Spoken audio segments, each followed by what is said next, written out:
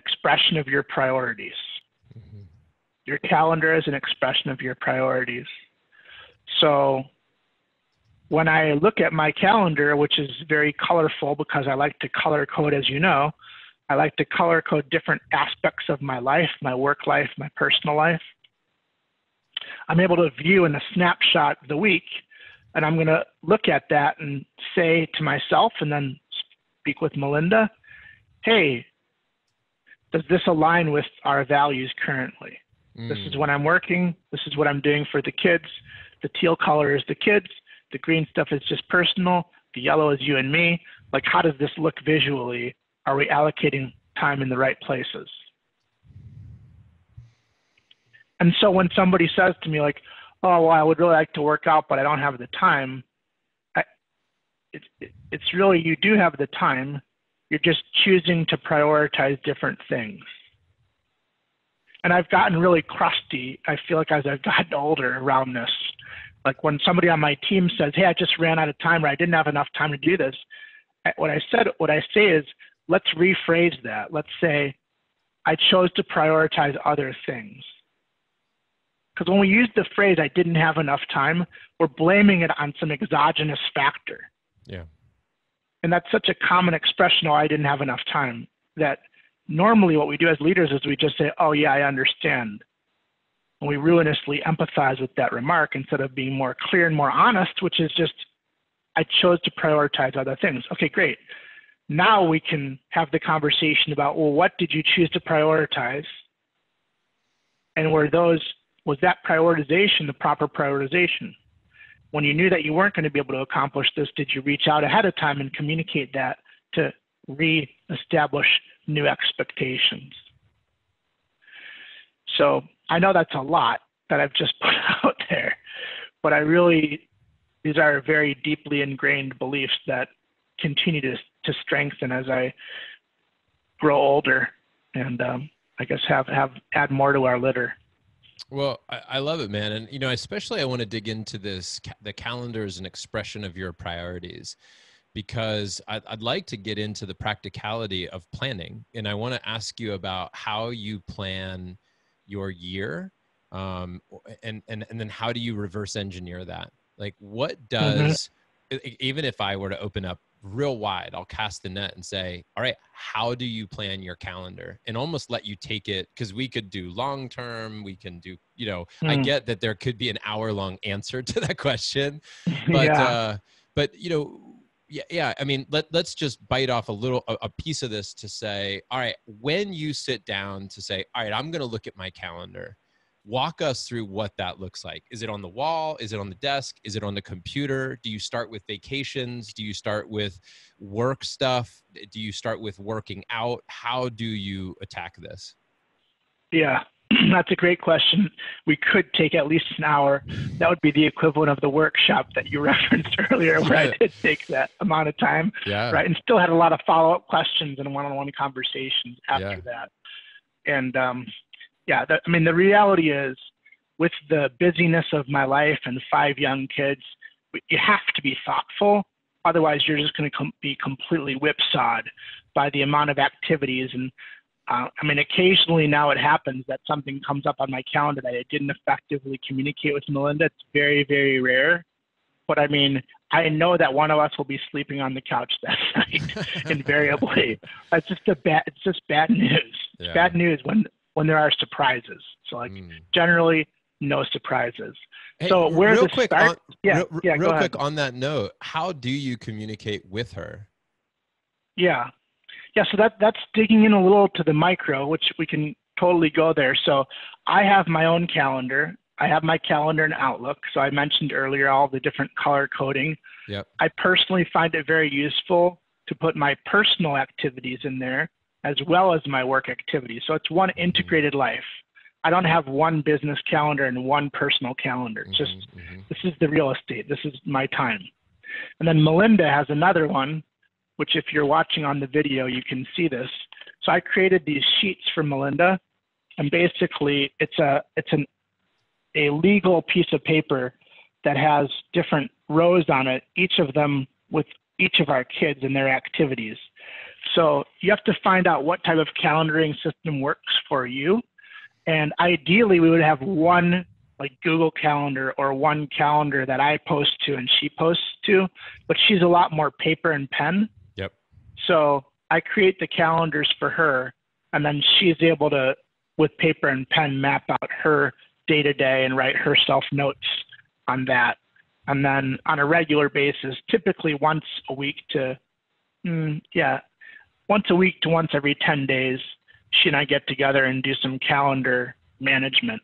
Where we're saying, okay, what's coming up and what evenings am I working and what activities do I have and what do the kids have and like what do we need to get a babysitter for? Because we're at the point right now where we have 3 of our kids are 6 and older. So each of them are in certain activities, whether it's soccer, ballet, or a music lesson. And we don't over calendar our kids, but with a lot of kids, we'll have 2 soccer games at the same time. So how to coordinate that? Our babysitter budget is pretty significant. All right, I'm going to let you get to the question that I asked, but but you keep giving me something to chew on here when you say these things. Can you over calendar? Do you feel that, can you be overly, have you found yourself being overly rigid, overly planned, where it breaks the system? Where maybe I've realized that for myself, and the example I'm thinking about is how I've put things in there, it's too rigid and I don't create any space for like life happens, right? Something comes up. You almost need a shit happens, 30 minutes here and there in your calendar because it's going to happen, right? Yeah. Yeah, I think that you can over calendar, and you just mentioned the sensitivity that you have to that. I think different kids want different things. So I think it's more about being in tune to what your kids want and their needs and trying to match that up. Like I want to support my kids in what they want to do. So if my daughter wants to dance and she really wants to, like if she says it to me one time, I'll say, okay. If she comes back to me another time, hey, remember I asked you about, okay, now I know that it really matters. Mm-hmm. Yep. So I usually don't give a whole lot of credence to the first time that they ask, but the second time that they come back unsolicited, now I know that they're thinking about it. It's not just this loose idea, like they really want it. So we try to figure out a way to do that. Yep. Okay. And, all right. So back to this big picture question of how do you approach your calendar? What does that look like? So you have Outlook. Right. So I use Outlook primarily. And at the end of the year, I take one full day. Sometimes it takes even more. But I take one full day that's just looking at the next year and mapping out the next year. And when I say one full day, I'm talking about 8 hours of just calendar work. That's it. Nothing else. So it's a very intensive and intense process, but I feel so good when I finish that process because I understand the rhythm of the year. Like each year has a certain rhythm to it. So what day is July 4th going to fall on, for example? Yeah. Okay. July 4th is going to fall on a Friday. Okay, well, that means that I'm probably going to have some people that are going to want to take off Thursday. But if it falls on a Wednesday, the rhythm of that's very different. With Jewish holidays, this year a Jewish holiday is going to fall on a Sunday night and a Monday. Okay, that's very different than if it falls on a Tuesday night and a Wednesday. So every year, the first place that I start is with the holidays, and I have a whole checklist of all the things that I'm putting in my calendar. So the checklist is secular holidays, Jewish holidays, business trips planned, front row dads retreats, right? The things that I know that I'm going to say yes to. Then it can also be our personal events, like my daughter's bat mitzvah is next May. And so like that few days before that and that weekend, those are blocked off. And then different conferences that I'll go to. I'm a part of a study group. So I go to that study group. I have a couple businesses, so we do summits. And so I'm going to block those times off. And for some of them, what I like to do is I like to use the recurring activity. I think that's a feature that's underutilized. Mm. So every year when I show up, that Labor Day will be blocked off in the calendar, right? President's Day will be blocked off in the calendar, so that I just need to come and add the things that are not the same year by year. And then what comes after that is getting the kids' school schedules. And Melinda works full time, so getting her school schedule mapped into my calendar so that I know, oh, this is when my kids have their spring break. Oh, this is when they have their winter break. Oh, this is their last day of school. This is Melinda's last day of school. Right? Like, so it's a lot. There's a lot to do here. It really takes a lot of time. But it's a lot better than the alternative, which is like being surprised. Oh, I've already scheduled a whole bunch of meetings for the week that my kids are on spring break. Or I scheduled to be out of town at a conference during their spring break. Now I have to undo that. Or like those are awful.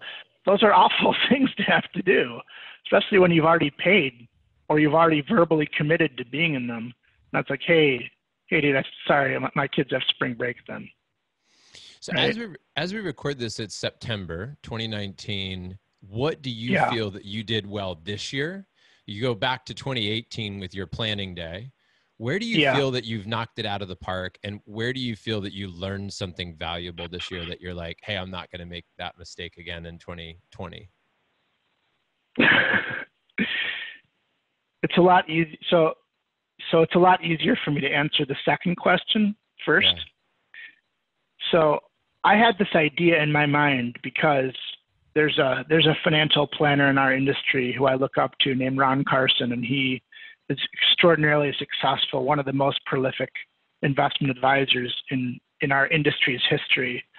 And he tells about how he took off the summers when he was an advisor because he had kids and he just didn't want to work over the summer. And I was thinking aspirationally about that, like, wow, that would be so cool. One day that would be really neat. I'm going to just try this year to take off 1 month. And so I tried to take off a month this summer, and it was not a great experience. So when I was like, where I was at was great. I think it was July 4th weekend. I was away that week. Then I was away a few days the next week. Then I came back. It was well intended, but what I didn't realize is when I start working with new clients, I have a certain rhythm that I like to get in with them. Our process, which is a special process that we invented, it really necessitates me meeting with them every 2 to 3 weeks for the first 3 to 4 months. Yeah.